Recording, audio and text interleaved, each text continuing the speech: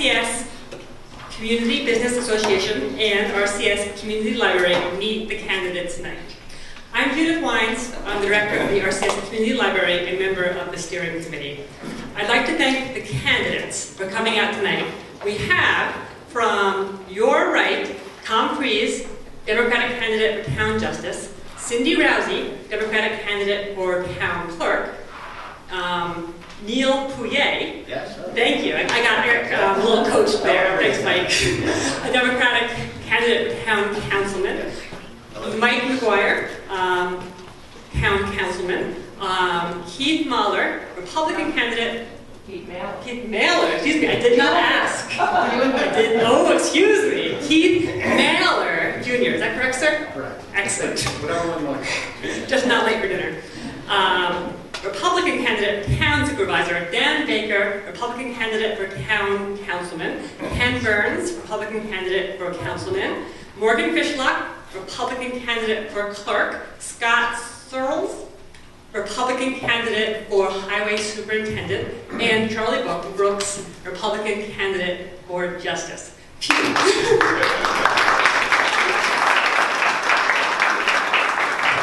really had to cram my civics lesson tonight. I'd like to thank our moderator, the publisher of Columbia Green Media, Mark Vinceviguera. And lastly, and perhaps most importantly, I'd like to thank you, the audience. Your participation is key to all of this. It's been noted that democracy dies in darkness.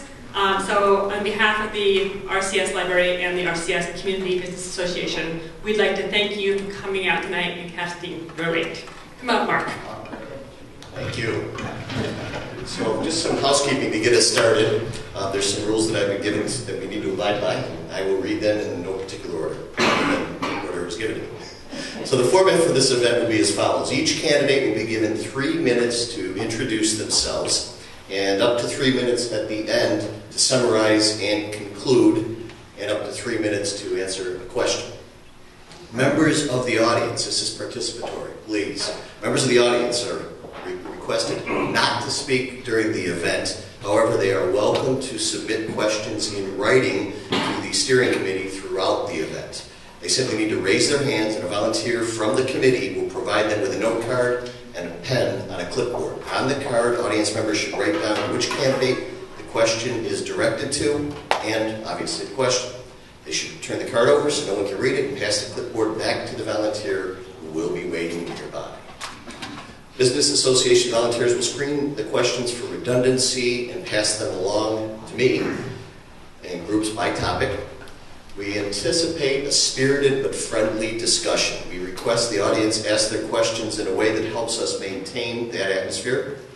A timekeeper will keep track of the clock and will alert candidates when they have 30 seconds remaining, which is it's going to be a yellow card. I guess it's not yellow any longer. Okay, that's fine.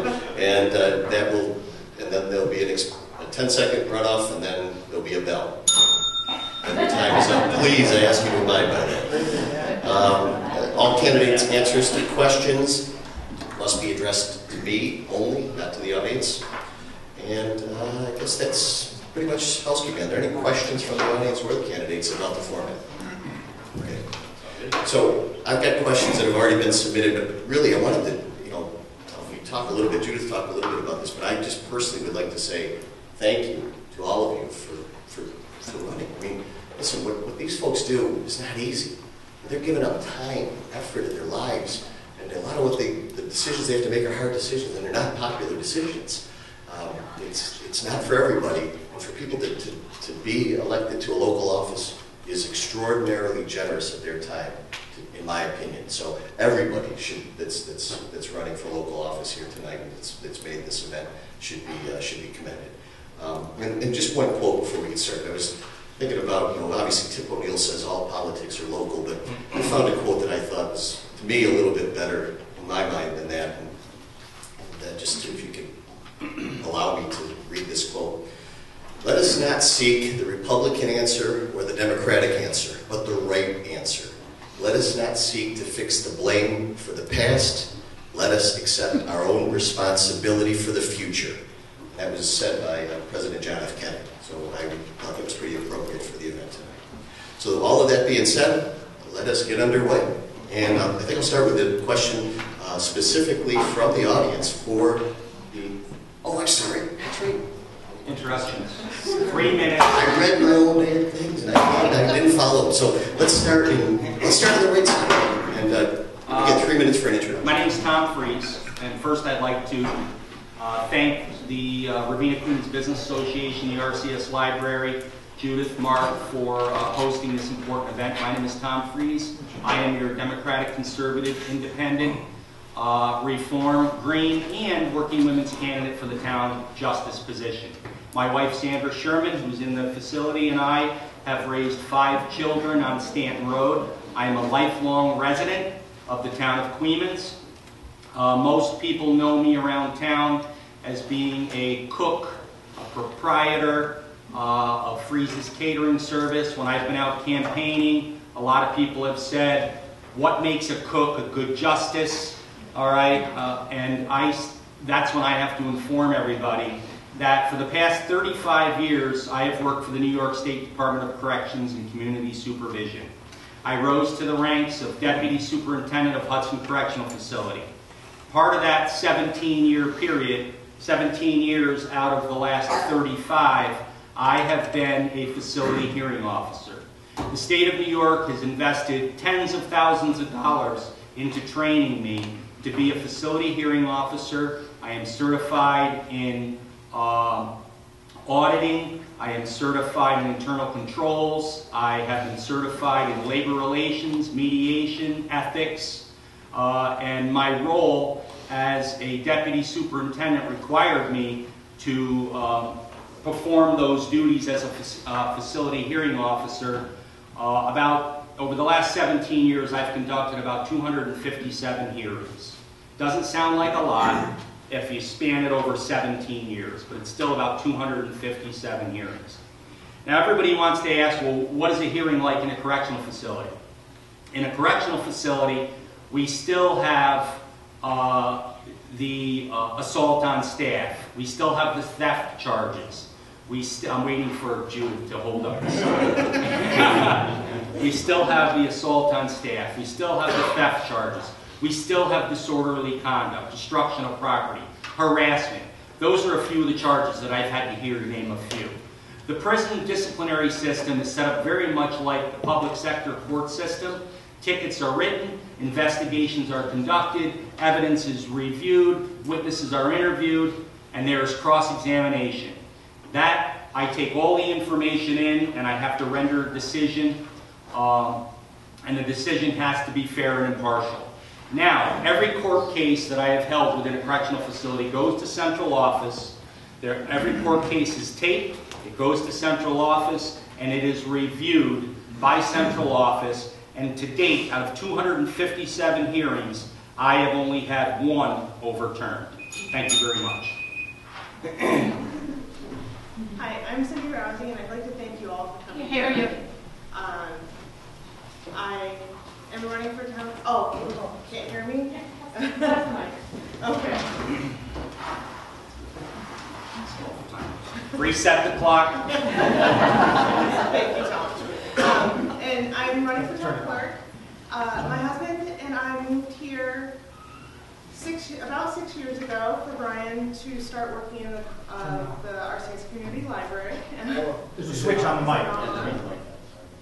There you go. There you go. Thanks, George.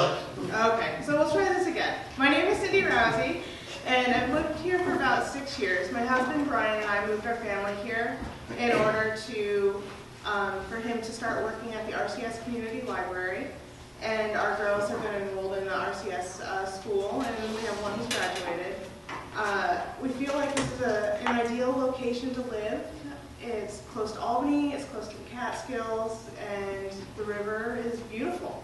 And the trees are beautiful, and Roland Park is beautiful. And so it's just a great place to live. And I have quite a bit of experience in town clerk's offices through work that I've done previous to working here. I have a degree in family history, and I've done a lot of research in different town clerk's offices across New York State. So I've seen how some of them run. I've seen different ways of doing things, and I would like to bring some of those ideas with me into the town clerk's office. I've also worked for the village. I've worked for the town. I'm currently the secretary for the supervisor. So I have that experience in working for a municipality.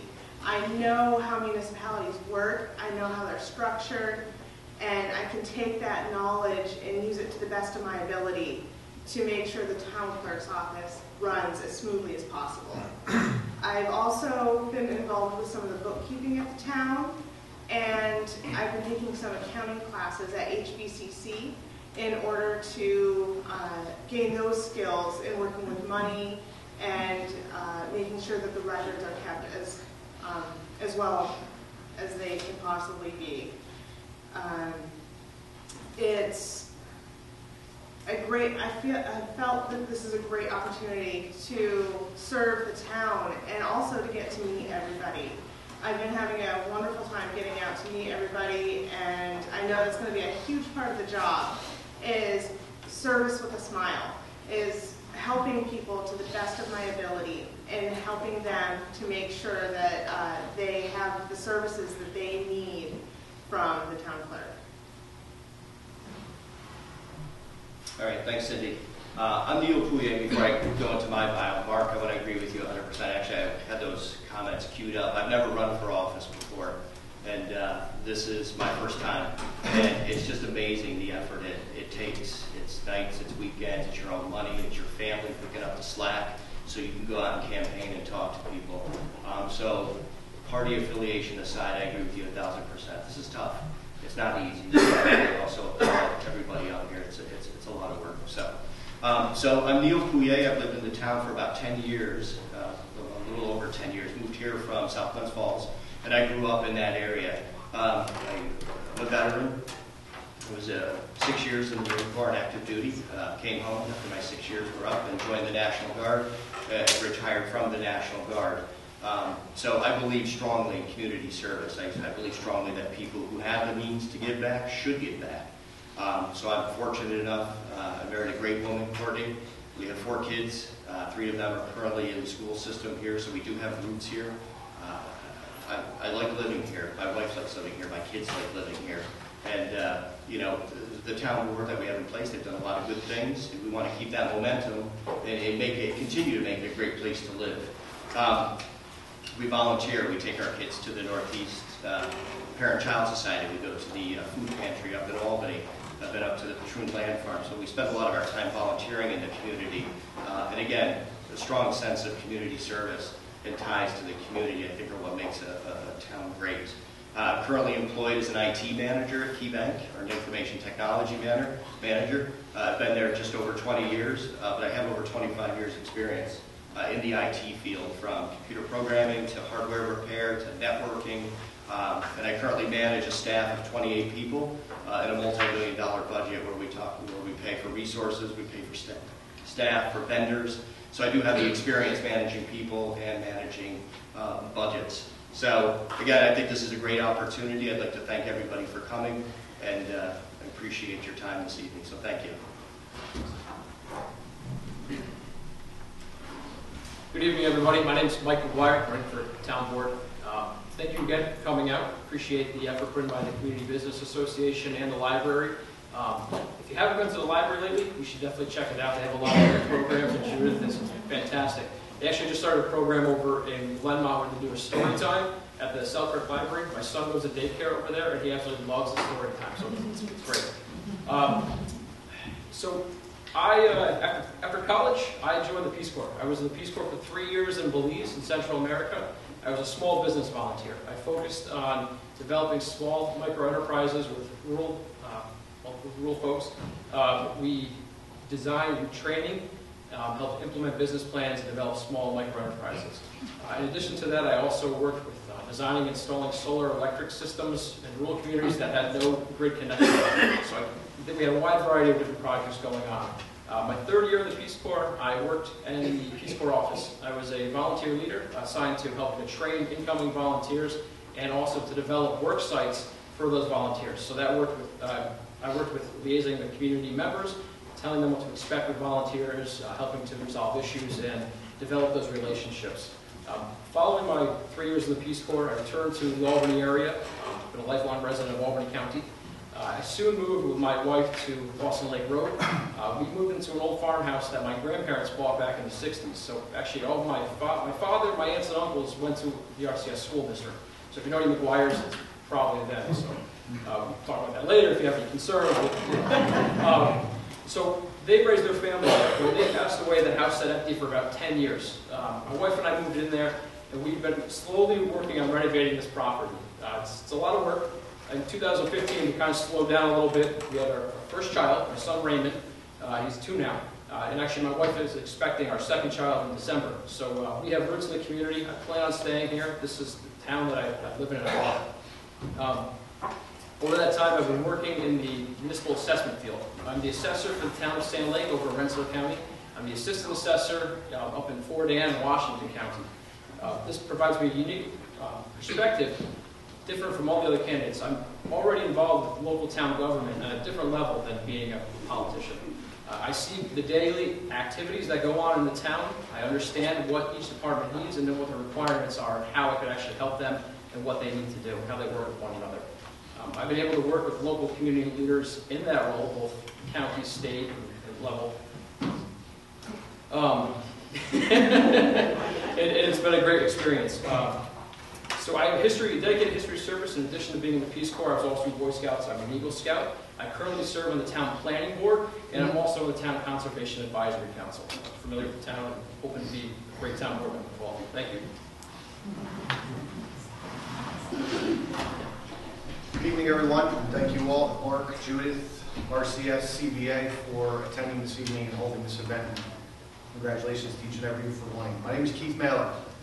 I'm a lifelong resident of Ravena, Queens, born and raised on Frangella Drive.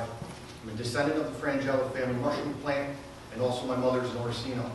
I have sold Christmas trees and flowers to 90% of you in here over the last 20 years to break some of the ice. A little history about myself.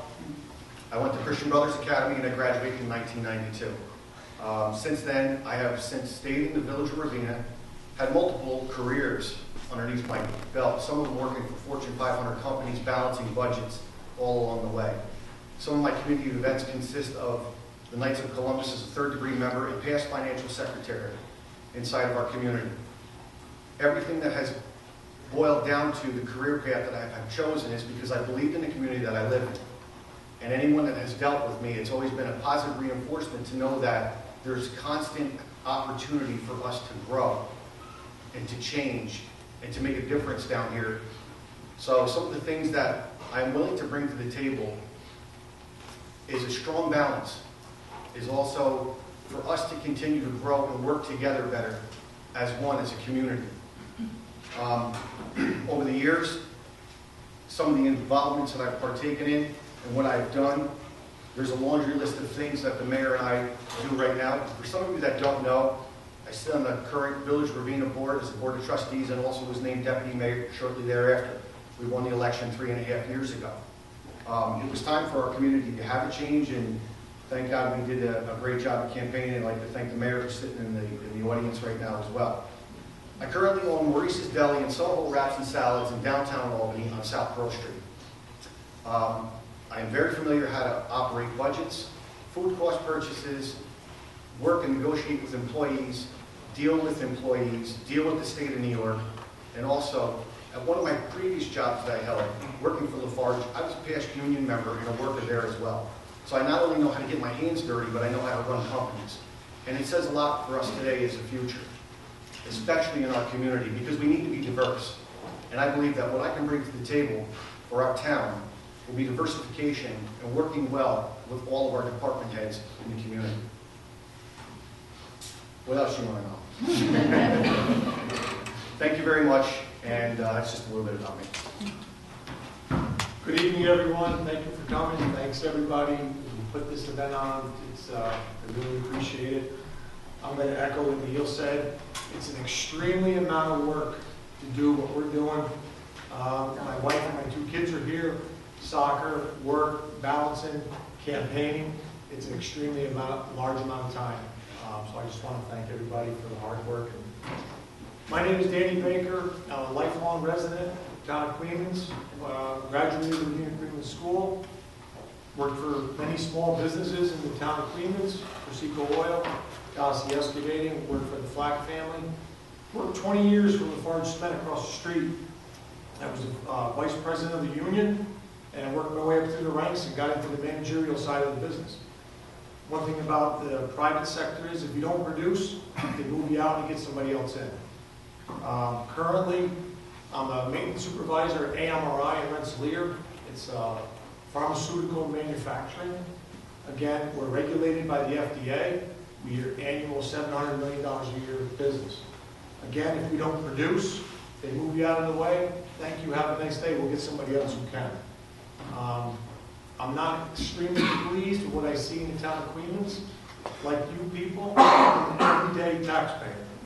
And I want to try really, really hard to make things better for the community. It isn't what it used to be. When I was a child here, there was businesses, there was Main Street, there was parks. It's just not the same anymore. So I'm getting involved, and I'm going to work hard. We're going to turn town of Queens around and make it what it used to be. Thank you.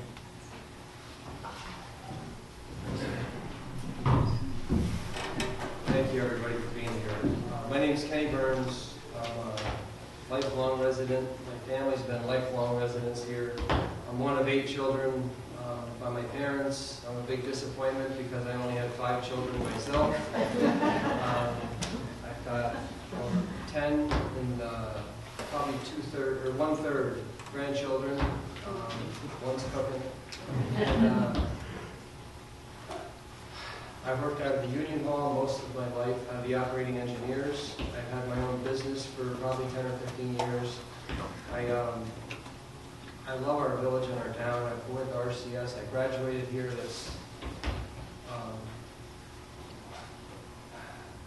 don't know what else to say. We live out towards Queens Hollow. We were blessed with a beautiful house. And I've worked for... I go to Rock Solid Church in Hudson. We've done a lot of mission trips. We've gone to Africa. We've been to Guatemala 3 times. Been to Mississippi when Katrina hit. We went down there and worked on rehabbing houses and stuff down there. And Prattsville, Schoharie, we worked out there for almost 2 years. Volunteering our time, trying to help those people to get back on their feet. I guess the biggest accomplishment I've got is my kids, my grandkids. And my biggest concern is that they've all moved away. And none of them have stayed in our town. And I want to change that. I want to make it so that our town is more desirable to move into. I know I talked to a young man last night. He lives in a rented apartment and would love to buy a house in the village and raise his family here. And there's got to be ways, and again, these guys are all eloquent and very educated, but there's got to be ways of us being able to make it possible for these houses to be bought instead of torn down and rebuilt, new houses put up. I'm a big fan of Carver. I mean, the guy, everything that he says and that he's done so far has been overboard. And I would like to get behind that. And I would like to see a lot more building. I would like to see our streets put back the way that they used to be, even better. And that doesn't matter. I can remember the Main Street in Ravena and the Main Street in Queens, small businesses. Little canopies coming out, people sitting out there having coffee and having a sandwich. And I see it in every other town, and it should happen in our town too. And that's what I would like to see happen.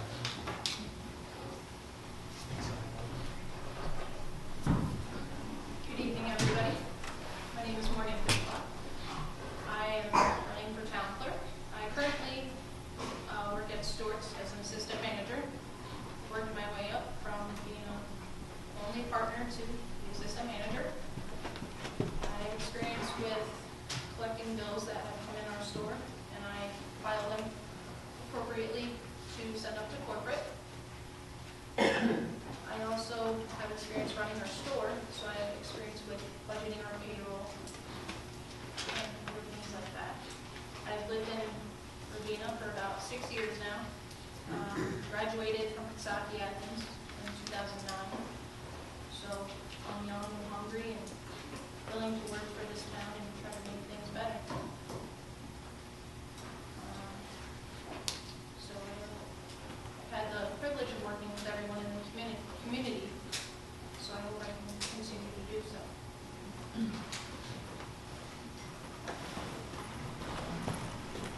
Thank you, everybody, for coming. My name is Scott Searles. I'm the current highway superintendent. I'll make this short and sweet. I'm married for 26 years. I have 4 children, 7 grandkids, lifelong resident of Ravena, Queen, Selkirk. They talk about graduating and everything, and I was the first class that actually went through this middle school. I started with the town in 1991. I held every position in the town. I became deputy highway superintendent in 2005. When Alvin decided to retire, he personally asked me to run for the position, so I did. I got elected, and I would like to continue what he did and what I have plans that I had. And that's it.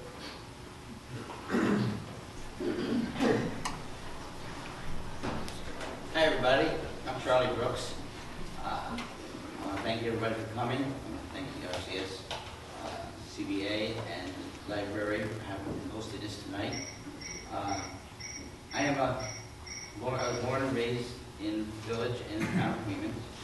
Graduated from St. Pat's and I graduated from RCS. I'd like to give back to the town that gave me so much as a child, as a youngster. I got my Eagle Scout through 67 and post 68. I was lifeguard at the swimming pool when it was the big pool, and I was at my own supermarket. Played baseball for RCS and football for RCS. I have 3 daughters and a grandson that's the joy of my life. I am, for the past 3 years, I am the acting justice, or now we're called associate justice, to the village of Ravena. I have all the educational courses that are mandatory to take the bench as a town or village justice set up by the New York State Unified Court System, their jurisdiction. I have all the education, like I said. I can take the bench the day that I am sworn in, because I have all the qualifications. I've married 5 couples. One is lately is last Wednesday. That's the fun part of this job. Some of the non-fun parts, I've done many arraignments. I've been to a number of call-outs. Call-out is when police go over somebody and they did their job. It's now time for one of the police or one of the judges to come out, and I come out, and anytime they call, I am there for them. I've done small claims. I've done evictions. I've done orders of protection. I've been doing this now, like I said, for almost 3 years. I handle all of, or most of the sent-in tickets that's in Ravena Court. I want to thank everybody for coming out, and I love your vote on November 7th. Thank you so much. Thank you all. So we'll begin with the questions. I've got a number that have been submitted by the audience. There's some questions that others have submitted as well. But I've got to ask, there's an elephant in the room, and I think I'm going to just ask this of the Democratic side. Just decide how you want to answer this, who wants to answer it, if you all want to turn. We're working against 3 minutes in total for the answer. And then the elephant in the room is the current town supervisor is not here. Does anyone want to speak to? To me, this is a very important event for us to be here, and I wondered if, I don't want to necessarily speak for him, but if that's the elephant in the room, what's I'll the... say for him to work towards cleaning up Main Street. Okay, on that as well. Yep. This is a tough question. You're talking about Main Street, right? There's, to my knowledge, we have 2 main streets in town. Right? We have the Village, we also have the Hamlet. So it's difficult because as a town board member, your influence is limited to the town. So if we have an issue in the Village, it's kind of hard for us to dictate terms to the Village, tell them that we're going to impose fines when they don't have we don't have the ability to do that. Now, that being said, I think that'd be one option that maybe the mayor, Mr. Mallett, would look into in the Village. One way that you can help to revitalize the local economy, there's a property tax exemption called the RP 485B. I don't know if you're familiar with it. Some of you might be. I'm an assessor, so I kind of got a little bit of background information in this one, so I apologize. But basically, it phases in the assessment for the increase in assessment that's attributable to the improvement made on a business. So let's say the business is already assessed at $100,000, they're paying taxes on $100,000. That's not going to change, right? They increase the value of that business to $200,000. That increase in taxes that business owner is going to realize for that $100,000 improvement is phased in over a period of time. It incentivizes that business owner, that business owner, to revitalize their property and make it a more useful contributor to our tax base and to our town. That's something that can be done in the Village and the town. Now, currently, that law, it's an opt-in option. The county subscribes to it. The Village does not. The town does not. It's something that we can look into, see if there might be something that would save us money in the long term because we'd be able to revitalize our economy and bring in more business. Now, the other thing we mentioned was shared services. There was recently a study that was put out by the county to look into shared services. To my knowledge, the town participated in this study. The Village chose not to participate in that study. It's one way that the town could help to share services throughout the county, save money, work with our local neighboring governments, the town, the Village, the county. And if I can add on to what Mike is saying, they say, mockery is the sincerest form of flattery. We need to look at what other towns are doing. Troy, I don't know how many of you have been to the farmers market in Troy on a Saturday. It is packed over there. Even the farmers market in Bethlehem. There are a lot of people that come to these. So for me, it's quality of life initiatives, but we need to look at what Troy is doing. I grew up in Glens Falls. That was a paper town for the longest time. And somehow they've reinvented themselves. Restaurants, brew pubs. They have a park playhouse. They have Crandall Park, Crandall Library that they put money into. So, we don't have to invent the wheel here. We just need to look at what some of these other cities and towns are doing. They have waterfront. We have waterfront. Right? What can we do? And I think, too, you need to get the people excited about it. If there's a general sense of apathy in the town, like, it's the town isn't what it used to be, right?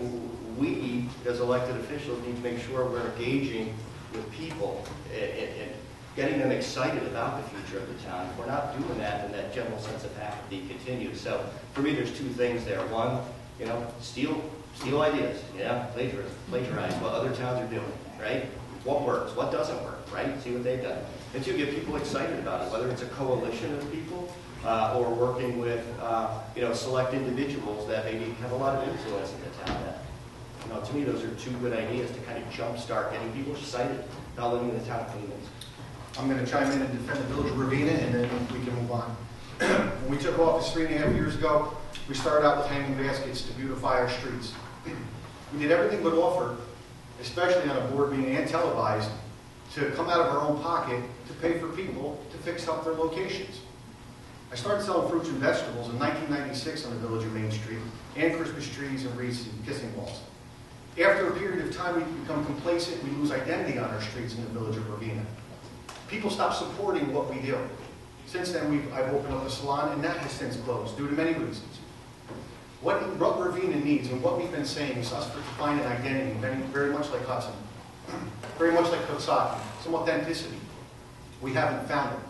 We put the planters on Main Street. If you have noticed, the fence company has moved in, where the old Sturgis Realty Company used to be. It's a new business. Mr. Bullock has fixed up his building. Mr. Viscone has fixed up his building. And as far as the dilapidated buildings on Village of Main Street, County Land Bank is getting involved, and other buildings are going up for auction, which we are heavily involved with on a daily basis on how we are going to make it look better. I think everybody that could has answered that question, so I'll move on to the next question. Again, same group, and believe me, clerks, we'll get to you. There's several questions for both of you. But general question again for council candidates and supervisor candidate.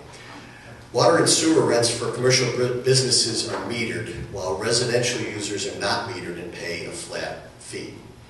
Do you believe all water and sewer users, residential and commercial, should be metered and charged for the amount of service that they use? I'll start off. I've worked for the town. I had the privilege of working for the village of Ravena for a while.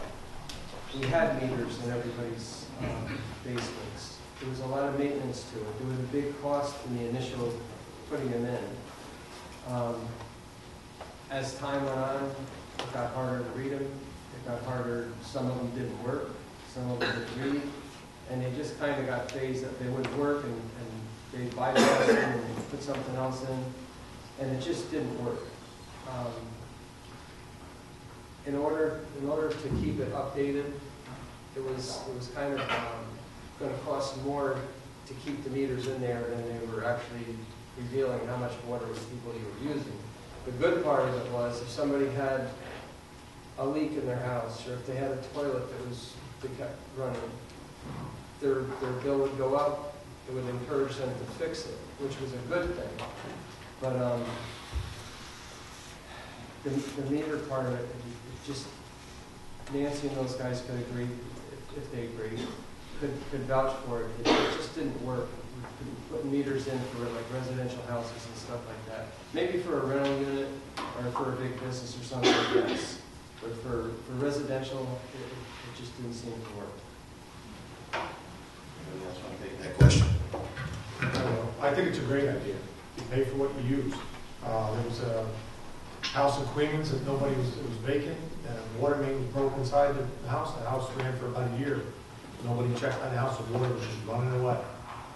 So if nobody really cares or nobody meters it, nobody knows the stuff. People water their lawns with chlorified drinking water. I think it's real simple. Use it, you pay for it. You want to fill your pool, you pay for it. You want to water your lawn, you pay for it. It's very simple. Anybody else? I have a well. I don't know what to tell Yeah. you.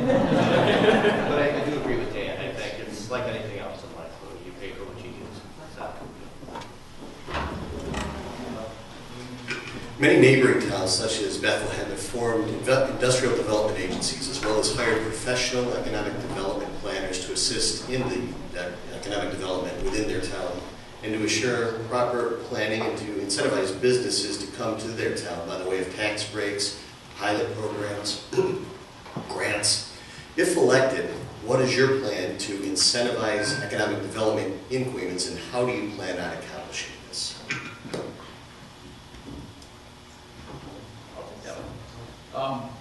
I'm not too familiar with IDAs, so I actually called the head of the Albany County IDA. I spoke with him. So currently there's a county IDA that works within municipalities that don't have their own individual IDA.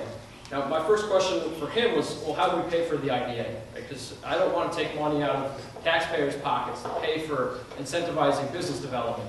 It's not something that we should have to do. He assured me that the IDA is funded through fees that are paid by the participants in the IDA program, which was encouraging. Now, one of the things we talk about is shared services, duplicating services. Now, to me, if we start our own IDA, we're stepping on the toes of the county IDA, which can draw from a larger pool of developers, resources, and experience than what we could do here. So I don't see the benefit of starting a Queens IDA when we already have an existing IDA that's willing to work with us. In addition to that, one of the ways to incentivize development I mentioned before was that RP 485B property tax exemption, something that we can look into. And one of the best ways to really incentivize development would be to expand services to residents of the town that currently do not have them. We have 143, the whole quarter going out towards the hollow, right? We have, part of that area has cable, part of it has internet. You get out here in my house, I'm lucky I have a phone service, right? So we, I smoke, it's awful. If we were to... Supervisor's office, has 5 positions. The town clerk's office is very busy. I heard you want to make a part-time position into a full-time position. Is this a civic service civil service position, and why did you do away with the position in the town clerk's office? Yeah, I think it is. But by all means, chime in on your view of if you agree with that or not. The current supervisor is not here to answer that question. Somebody else want to take that question? We have the deputy. No, we want the deputy to speak to the supervisor. How does everyone feel? He's not on sure at all. No. I think we're good. Okay, so we're on to town clerk candidates. What do you feel about that issue? I thought I was talking about it earlier, and obviously I'm not.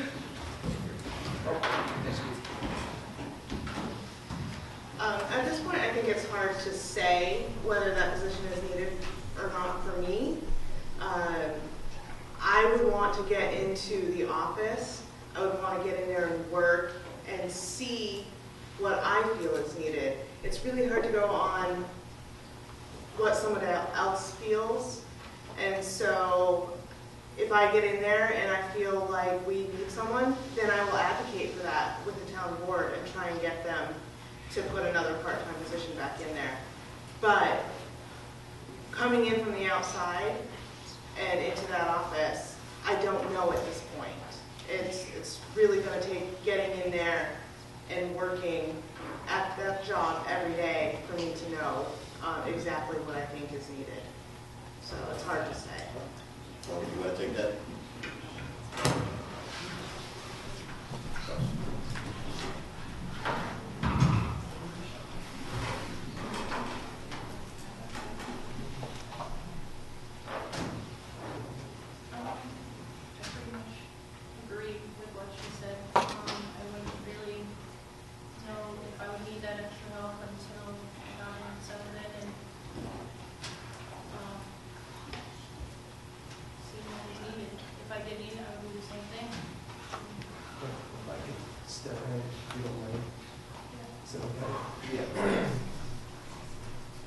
Diane's position, she wears a lot of hats. And I'm sure these girls are going to take over and they're going to do a great job also. But Diane's been doing it now for 26 years. She doesn't like closing her window. If she's got to go out and do something else, if she's got to, senior citizens will call out, I need a notary. Diane will jump in her car and go and notarize a paper form. If there's a problem at the cemetery, she'll jump in her car and she'll run down to the cemetery and she'll help that guys lay out where the proper places that the people are supposed to go. In January is tax time, and with the new people going into place, I would want them starting off tax time short-handed. They should have. I would pray that they would put in somebody, train them, and then work through tax time. At the end of tax time, if these guys feel that it's an unnecessary position, we could do away with the position.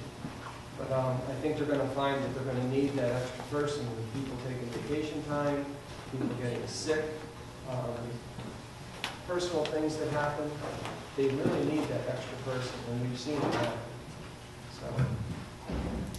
So let's stick with the clerks, and we'll stay right there with Mark. Could you please elaborate on some of the ideas? Maybe let's leave it as if you have say the top 3 priorities for if you achieve this office. What would you do? Well, I would try to keep services the same as Diane. Police has done in.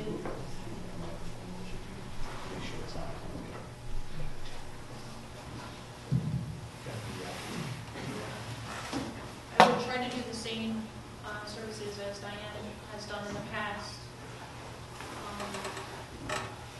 We try to serve this community to the best of my ability. Compassion and dedication.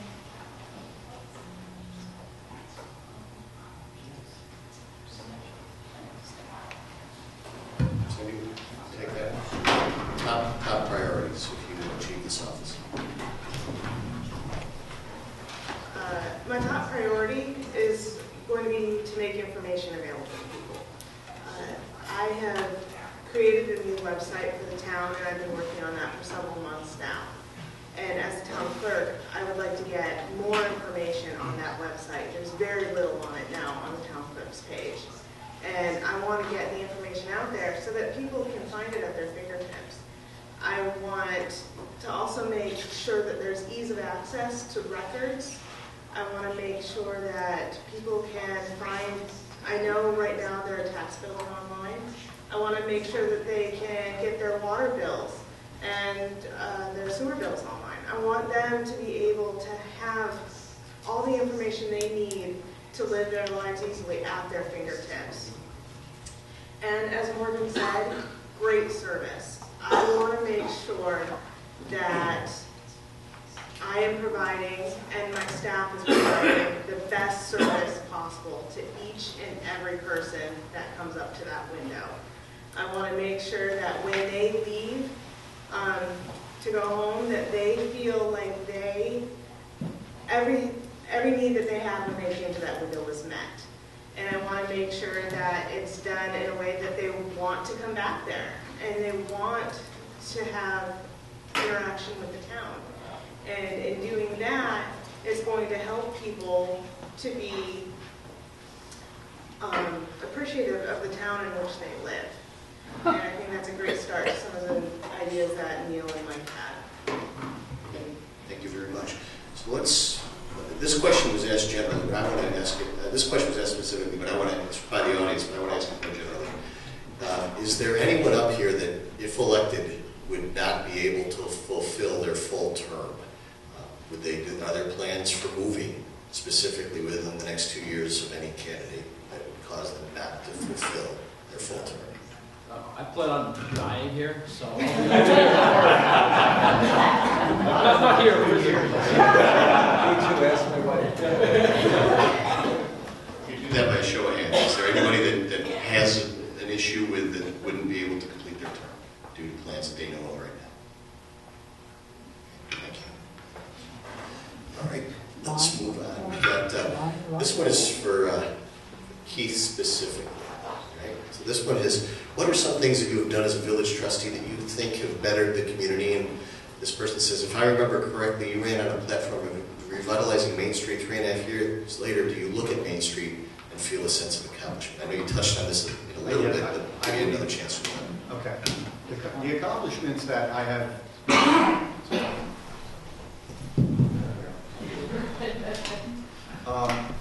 I think I touched on it in the beginning of what we have accomplished, and I'm not going to solely take credit for anything.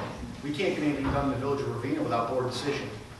So, do I need to rehash on the pools, the parks, what we've accomplished, or do you want to hear about what we've done on Main Street and why it still looks the way it does after 3.5 years? I think I've touched on it already, so somebody must not have been paying attention. I don't know who wrote it. Or it could have been submitted before you touched it. Okay, so I'll answer it again. Pete Bullock has painted and fixed his building up. Michael Biscone has fixed his building up. We have offered on public announcements several times with the mayor, myself, and the rest of the board how we look at growing it and getting business to come back there, and how do we get our community to support them, and how do we get the big box stores to compete against these small businesses. I've heard many people talk to me about, I want to open up a coffee store. Are you going to beat Dunkin' Donuts? You better have a great coffee, right? You better be Death Wish coffee. How do we get a microbrewery into Ravena? The mayor and I have already reached out to several of our business contacts. The footprint is planted. We are years away from getting it all back after 25 years of neglect and no vision. So here's another group question. I think we'll do this by raising of the hands. Is everybody that's up here current on their own property taxes? I'm not. I'm behind. Everybody else is current on their property. I don't know, I live with my son. So let's go to, would any of the candidates here tonight not be willing to make the following pledge? I'll read the pledge to you. The pledge would be, if elected, I am committed to improving the conditions within the town that will promote long-term economic development within the town, to ensure that existing businesses and future businesses are treated fairly and receive assistance to maximize their chances of success. I also pledge my support to the organization that's putting this meeting on tonight, the RCS CBA, and will always respect and welcome their concerns and suggestions, recognizing that the organization is a nonpartisan voice and advocate for the business community. Everybody willing to make Yeah, that?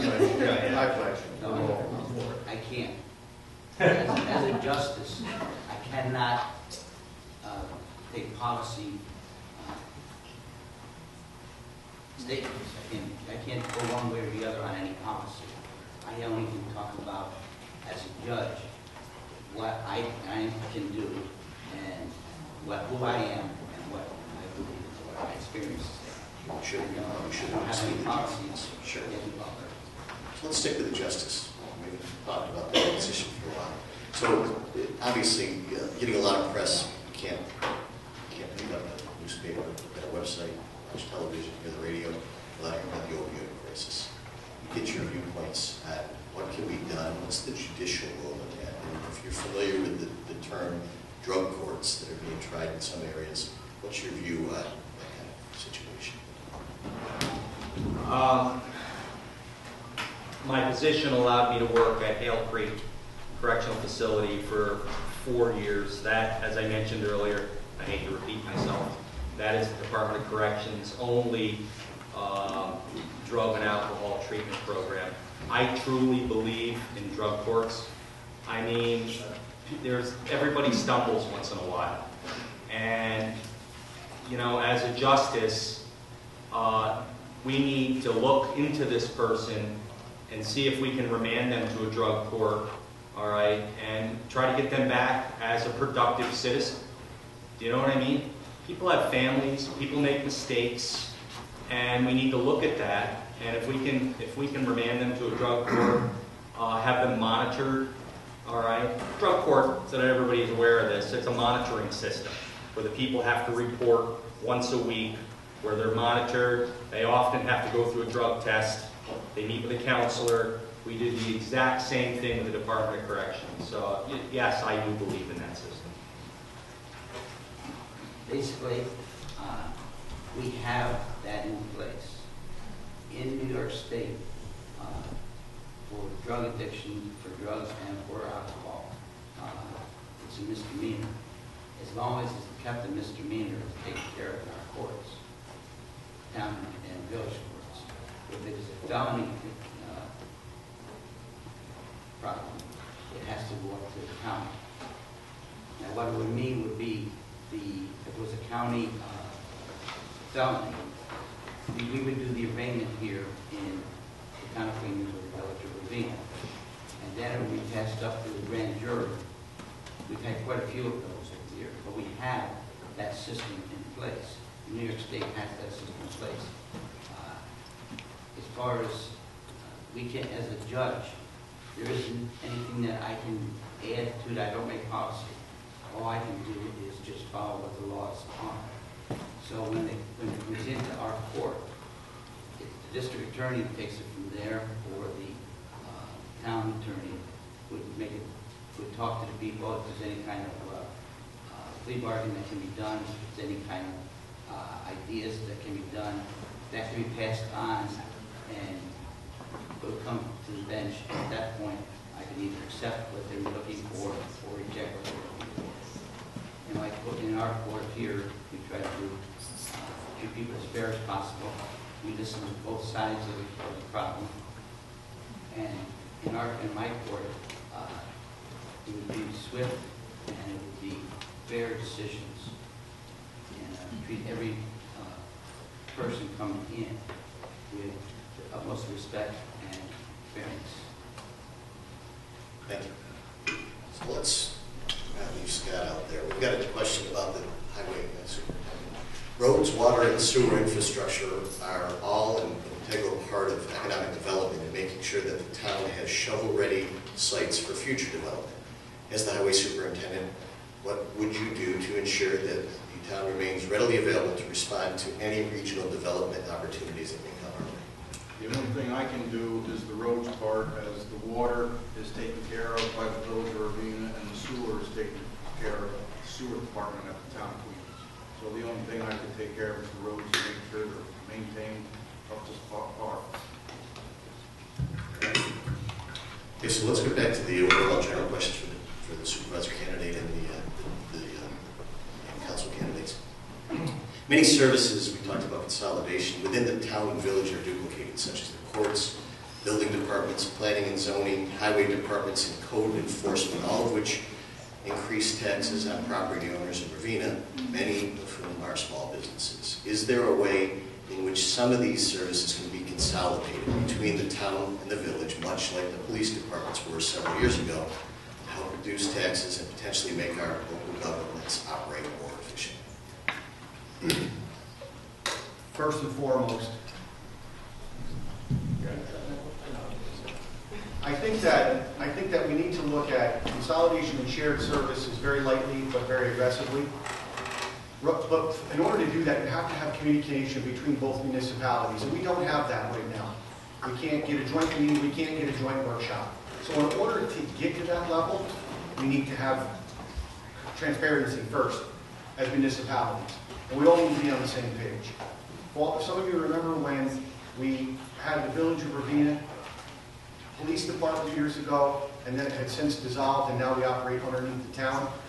Sometimes as a village we struggle to get the coverage we need. We've also been asked questions, can we do away with our town police department and go based upon the county sheriffs and the state police, and would we have the proper coverage then? So before we go asking ourselves, can we duplicate services, can we have shared services, and what can we do to get there? To lower tax dollars, we better make sure that we have a plan put in place before we do it. I would second what Keith said in that we would need to have a plan. I think we have two entities here that need to work together to develop that plan. That being said, there are areas that you could share services. I mean, we both have planning and zoning boards. We both have building departments. We both, currently the assessor is technically a shared service because there's one assessor for the town that works within the village as well. So it is something that we can look into and hopefully save some money for the taxpayers within the village of Ravena. As I mentioned before, the county is working on that shared service agreement, and the town has taken steps to enter into that shared service agreement. There's 8 different points in that shared service agreement that the town is going to be participating in, and hopefully, over the next 3 to 4 years, we can save tens of thousands of dollars by engaging in those shared services on a wider scale as well. Anyone else want to take that question? Again, first thing we got to do is we got to start talking to the village of Ravena. I went to a town meeting. Current board said we're going to share services. There's 8 things we're going to do. I'm like, wow, this is awesome. We're going down the right road. He wants to share services with Albany County. Probably not a bad idea, but never once did he mention talking to the village of Ravena. I just don't understand that. That's the first thing that we need to do. Is the village of Ravena is doing well, the town of Cleveland is doing well. Let's get together. Let's see what we can share. Let's see what we can consolidate. First order of business. We get it. I was going to add, I think, it's been articulated very well, that you need options, right? Without options, you can't put a plan together. And it takes 2 parties to come to the table. And if either party is not willing, we're not doing this town a favor, we're not doing the village a favor. So, again, not being on the board, I don't have the history, with some of the mechanics, a lot of the history actually with the board and the village. But coming in with a fresh set of eyes and hopefully a fresh slate to kind of establish those communications, whether it's village, whether it's county, whether it's state, right? You need options. Without options, you can't have a plan. And if you're not talking, you can't put those options forward. I'd just like to say, you can keep the board, and you can. Put boards aside, the village and the town do work together. Scott has a great rapport with Henry. Henry has a great rapport with Scott. Something the truck breaks down or something. They're the first ones that will jump in and say, oh, I need a hand. One year we ran low on salt. We were able to get salt from the village. Air compressors, wood chippers, the sweeper was a big deal. And it was just it was an agreement, it was a swap off. And so the town and the village have been working together. We just need to do it more on a board level of working together. I've been tracking how many answers each person's getting. We're pretty even, so just to be, for the record, there hasn't been a disparity in the number of times each person's answered, just to be clear. We've asked all but one, there's one more audience submitted question. We got through all the questions the audience submitted and everything we had in case. So I will just, this is a question from the audience, and it's kind of general, but and it reads, do the candidates understand the difference between town and village government and their limits? We want to take that. Yes. I live around town, I understand the difference.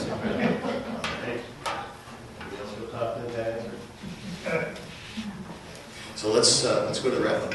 We're going to, again, we'll wrap this up. You have 3 minutes for a closing statement. We started on the right. Let's end on the left then. All right. So Charlie. But you have to come. I think it was very, very good media to talk to people, to get out to people, to get people to understand the experienced people who have been around, who have done things in town, who's got the experience at the jobs they're doing and the jobs they're looking to do. Because it's a lot to do with it. If I could be of any help to anybody, this big comment. If you have any questions for the court, I'll be happy to answer any questions that I can as a judge. We're kind of limited in what we can say to do because we have to stay totally impartial. You cannot show any kind of partiality showing that because I'm a registered Republican that I would not do something for a Democrat or something to that effect. I have to be totally impartial. That's why when I answer the questions, I can only talk about me and my experience because I don't make policy. All I do is just follow the laws and just thank you again for coming. I'd just like to thank everybody for coming, and my door is always open. My cell phone is on 24/7. If anybody has any questions, I'm available. And I appreciate your support. I'd like to have another 4 years to do what I can for the residents of the town of Cleveland. I'd like to thank everybody for coming tonight. This is a different experience for me, first time running.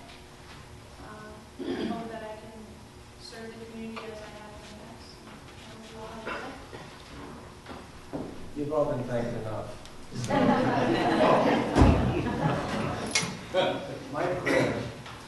My prayer really is that, and I've always heard that it should be this way. I haven't seen it yet.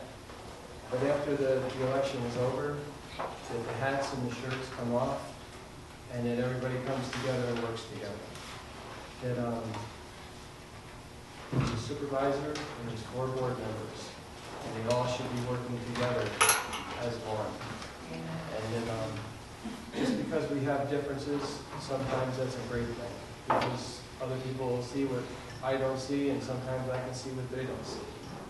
But again, my biggest prayer is that everybody would come together as a community. I love helping people, and that's probably why I'm back on my taxes. But if somebody's in need and they live in our community, we should all be reaching out to try to help them. And including the workers, the town workers, our police department, our town officials. Larry Conrad, God bless his soul, he was one of the most dedicated patriots in the town of Cleveland. And till his last breath, he was doing whatever he could do to help our community. And I just feel that we all should have that kind of passion, that we all should be brothers and sisters. And the businesses, it seems like when a business gets started, everybody finds a good reason why it shouldn't be there, or they knock it, and the business doesn't seem to last long. We all need to get behind the businesses and start supporting them. And even if they do start off rough, they'll get better. And I just believe that we really need to come together as a community. and put aside all the differences.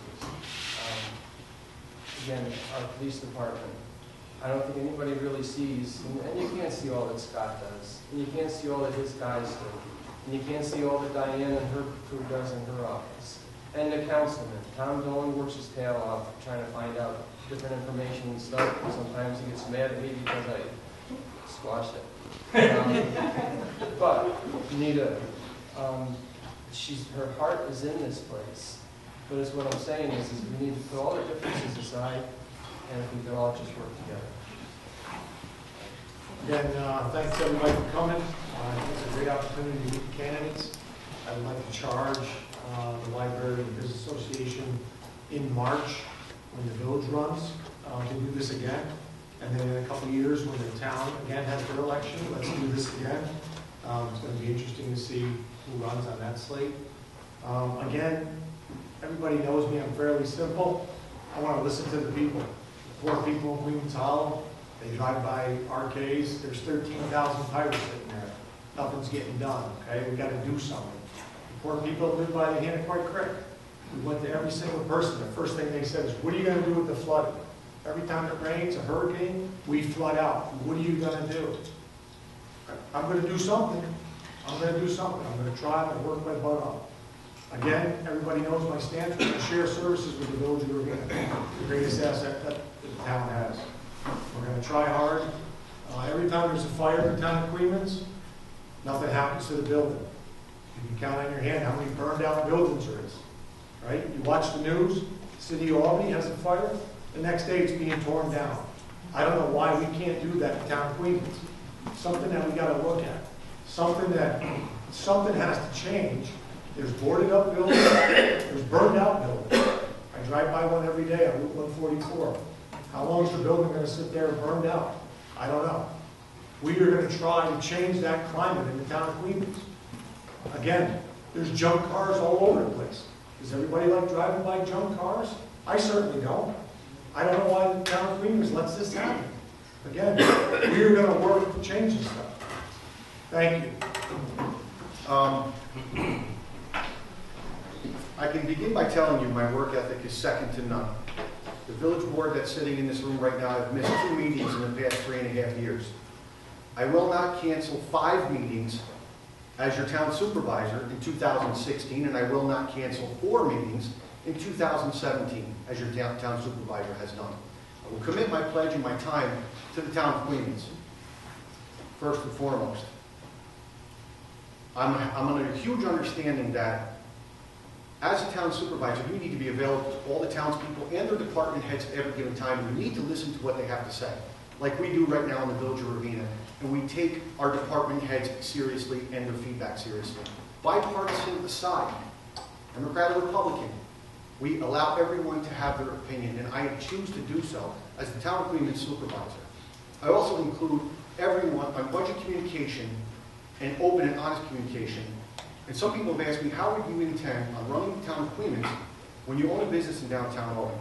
I can guarantee you, I will be there more now ever as your town of Queens supervisor than your current town of Queens supervisor is. Clearly tonight, he's not here. I had previous obligations, I canceled them. This is what's important to me. The town of Queens is what's important to me. To serve the town of Queens and the people in it is what's going to be important to me. My communications with several people in downtown Albany, my hands stretch far and deep from Republican to Democrat and to some other people. I choose not to name. We can get things done. We can get things done collaboratively. We can get things done collectively. And I intend on keeping the communication up with the current village board of Ravena. I intend on coming in and look at every department and how the tax dollars are spent internally and giving some structure.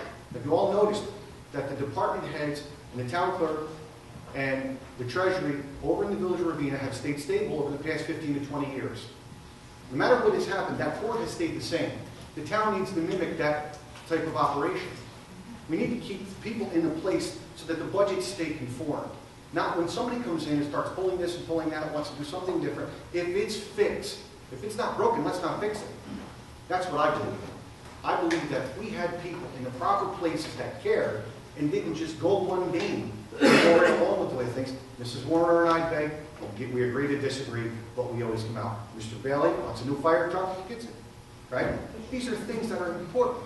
I just want to reiterate to everyone that I'm going to be the supervisor that's going to be open and honest with no backdoor communication, with no sneaky bipartisan rules or this, that, and other thing. And we're going to work together with the current board that's started in there, and I'm going to work together with the board that's in the village of Ravena. I'd like to thank everybody for taking time out of your evening to come out. This is what democracy is about. You able to ask questions, and us be able to up here and answer them. It keeps us honest. So I encourage you to continue asking questions for the rest of this election cycle and going forward. If you ever have any question of me, please call me, find me, whatever it is. I'll be happy to answer. And if I don't know the answer, I'm going to find it for you. I want to thank the Community Business Association and the library for putting this event together. And although we may not agree on every single point, I think that all of us have the best intentions of the town at heart. We want to see our town grow and develop into a successful and dynamic community. Thank you all very much for coming. So again, thank you all for coming. I know that everyone up here has the best interest of the town at heart. When you put yourself up here, when you put yourself out there, it's not always easy. And when you travel around and you talk to people, you campaign, you go door to door, you hear some stories. I heard a story the other night about a woman down in the hamlet who tried to sell her house, lowered her price time after time after time, switch realtors, lower the price again, time after time after time. Unfortunately, not one penny. Why is that? Right? We need to ask those questions, the hard questions of ourselves, and say, why aren't people looking at houses with waterfront views?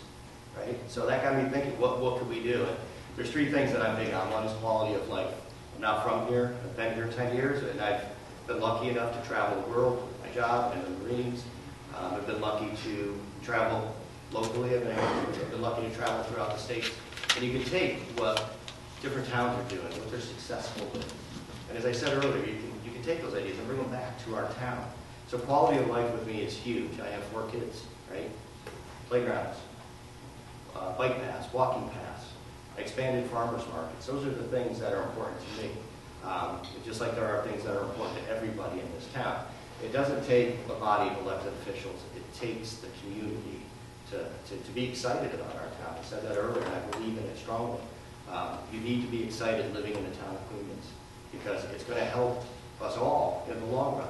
Right? We want to take the work we've done, we want to build off that, then we want to look at new opportunities. For example, Cindy mentioned it earlier, I have an IT background. Right? We can't get our water and sewer bills online. Why is that?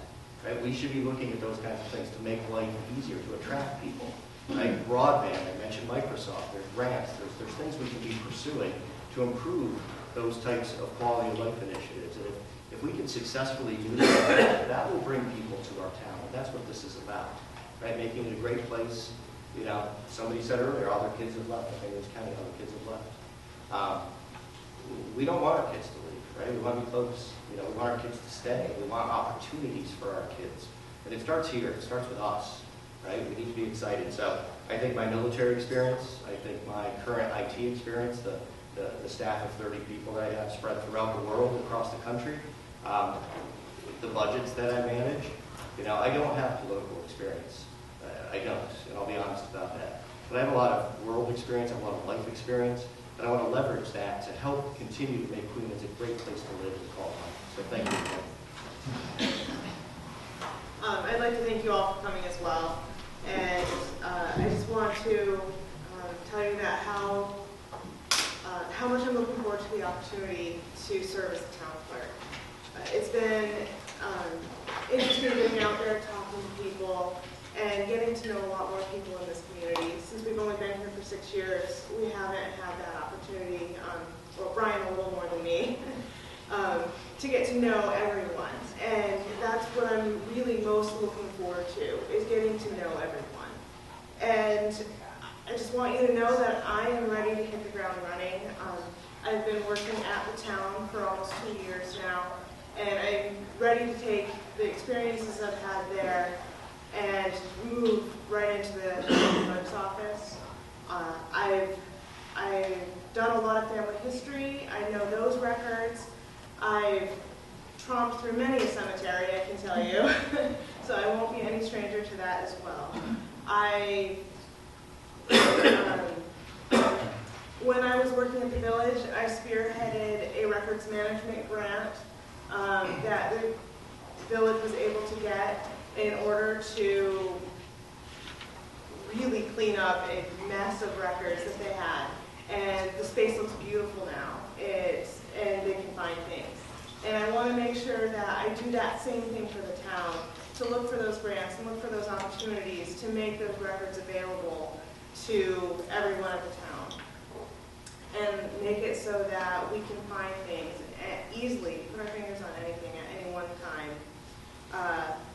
Can't remember if I said I'm a notary public, so I can also step right into that and have that service available for the townspeople as well. And I'm just looking for the opportunity to provide great service and to use the skills I have with the internet, with the web page, with computers, to update some of the processes in the town clerk's office, and to hopefully make it so that everyone in the town has the information that they need. And I would love, like I said before, I'd love that opportunity, and thank you all for coming in and singing for us tonight. Most people know me as Tom Freaks the cook, and that's exactly why I wanted to come here this evening, was to clarify, I guess, the secret life that I've had for the past 35 years. I've really kept a low profile in town, other than sneaking in and out of the bank or the store in my suit or whatever in the morning. But I do have 35 years experience with the Department of Corrections. I can do more than flip chicken and hamburgers or make a good chicken marsala. I have many, many years of management experience. And in fact, I've actually, some people have said to me when I walk up door to door, "Aren't you a cook in the prison?" And to be honest with you, I've never been a cook in the prison. So I came in as a manager, actually an administrator, and I worked my way up through the ranks. I took advantage of every single training opportunity, whether it's in labor relations, ethics, mediation, grievance mediation. As a facility auditor, I go out and audit facilities around the state of New York, correctional facilities. I'm certified in internal controls. I'm certified in environmental management. And actually at the prison system, I was responsible for maintenance, food service, medical, powerhouse, business office, human resources, personnel, timekeeping. Oh my God, I could go on and on and on. I was pulling my hair out every day. You know, those people that are, you know, I commend my fellow candidates for want to step up and go out and campaign. It really, truly is a hard job. I mean, I ride through town, and I'm one of these guys that when I see my sign laying on the ground, I'm like, somebody knocked over my sign, you know? Right, honey? And I pull over, and I put my sign up, and I've seen Scott Searles' sign next to mine laying down, and I put his sign up also, and I was on the 9W. It's the way it's got to be. You know why? Because it's all about working together, right? And, you know, I was on the 9W, no, I'm taking all the time I want. I was on the 9W. I see my sign was knocked over and Keith's sign was knocked over, and I put my sign up. Keith's sign, for some reason, has no stakes left, though. So, you know, it's all about... Get rid of that. I just want to say, you know, I believe I'm an excellent candidate for the position of town justice. I will be fair. Unbelievable, Mark. That's the way it goes. Remember her name.